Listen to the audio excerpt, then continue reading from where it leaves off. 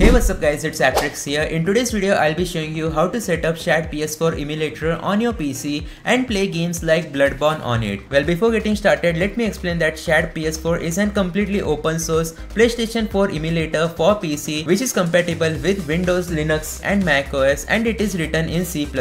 Also, I'll be talking about minimum requirements later on, but currently it has managed to boot some games like Sonic Mania, Bloodborne, Dark Souls and lot more. I'll show you guys the gameplay later on in this video, but the most important thing which you'll need to note is the keyboard mapping, because ShadPS4 is relatively easy to run on your PC, the emulator itself, not the games obviously, but you will be able to see the controller buttons are mapped like this, and you can't really map the controls according to your preferences for now. So you will need numpad keys on your keyboard, and if you don't have them then I'll explain how to get them later on. Nonetheless, let's start setting up this emulator. So in the releases section, you will be able to find the official global launch of ShadPS4 version 2.0, which is not the version that we'll be using for today's video, as it is not capable of emulating Bloodborne. So the version that we'll be using can be found in the Actions tab. Afterwards, towards the left side, you will be able to see the Windows QT option, which is the most important part. Here you will be able to find all the latest builds of ShadPS4 Emulator,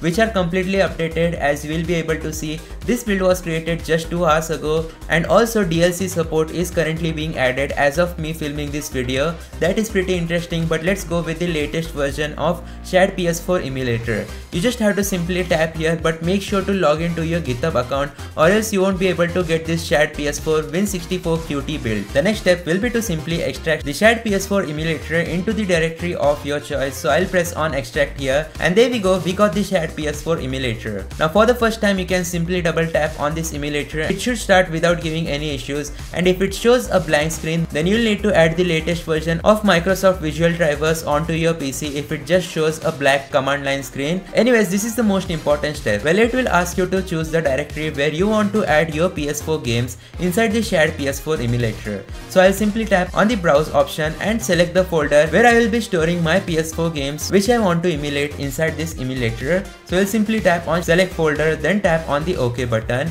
And there we go, it will automatically start loading games list if you have already dumped your PS4 game into that folder. Well, if you haven't dumped already, then let me tell you guys the things which you need to do. So let's close this folder, and right here, go to the file section. Afterwards, choose the package option, which will be the first option which is given here.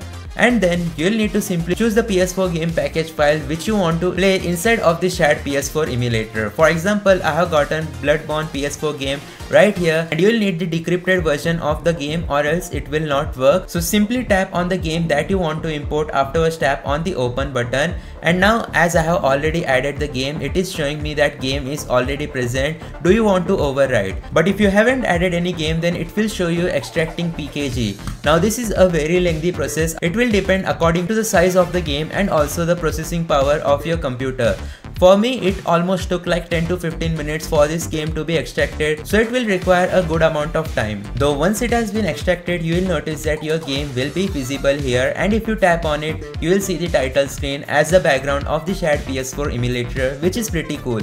And you also get the controller button. Well, ShadPS4 does have support for DualShock controllers as well as Xbox controller, so you can pair it up with your PC to start playing right away. But if you are using keyboard setup, then before I show you guys how that works, let's tap on the settings and select configure. So here you will find some general settings like console language, enable full screen if it is PS4 Pro, or if you want to show it as PS4 Pro, as well as username. You can customize all of this, but I generally recommend you guys to keep it as default. And in terms of graphics settings, graphics device, make sure to select your graphics card which you want to use primarily for PS4 emulation on your PC. If you want it to auto select, then you can do that as well. And here we have the resolution of our game. It is set to 1280 by 720, which I do recommend you guys. 720p resolution is the best you can achieve in this emulator for now, even on RTX 4090 GPUs. The game won't provide you the best amount of performance, and in terms of advanced settings, make sure to keep them as default. In terms of debug setting, these are all experimental and you can change these if your game is not working. Well, I'll upload a dedicated best setting video for ShadPS4 pretty soon, so be sure to hit that like button, subscribe, turn on all notification if you want to watch that video. You'll also need to add some additional modules which you can dump from your PS4 into the ShadPS4 emulator. I'll also be making a video on it pretty soon, so be sure to hit that subscribe button. Basically, with the external modules, they are not necessarily completely required, but still if you add them then it will be good for emulation. Well, for today's video, we'll simply double tap on the game or press the play button at the top, and afterwards you'll notice in the command line you will get some load modules, etc. And you'll see a lot of this red text going on. You can simply minimize it, but it is recommended that you at least have 16 to 32 GB of RAM for you to be emulating games like Bloodborne on your PC. You will also need minimum Windows version 10 or above if you want to try out this emulator. Along with that, I definitely recommend you guys to have at least GTX 1650 Ti or above, even if you want to try out small games like Sonic Mania, a RTX GPU if you want to emulate huge titles like Bloodborne. And here we go guys, as you will be able to see, Bloodborne has successfully started on our Windows PC. Now to control it using your keyboard, if you don't have the numpad keys, then what you'll need to do is press the Windows button and then R button. It will open the Windows run command where you'll simply need to type OSK and then tap on the enter button.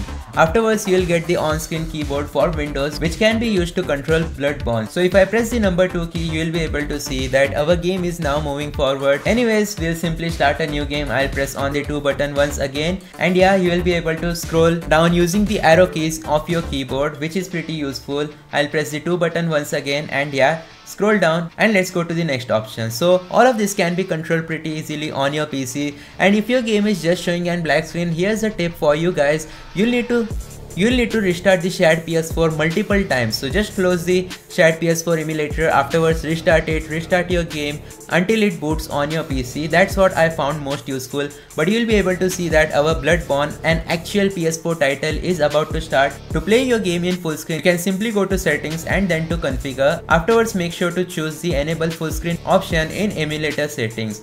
Tap on the apply button, tap on save button, and yeah, that's about it. Let's reopen our game, and this time you'll notice that it will open in a full screen mode. So yeah guys, that's going to be it for today's video. Be sure to hit that like button, subscribe, turn on all notification, because I'll be uploading the full gameplay video of Bloodborne on ShadPS4 Emulator on my PC pretty soon. I'll see you guys next time. Thanks for watching.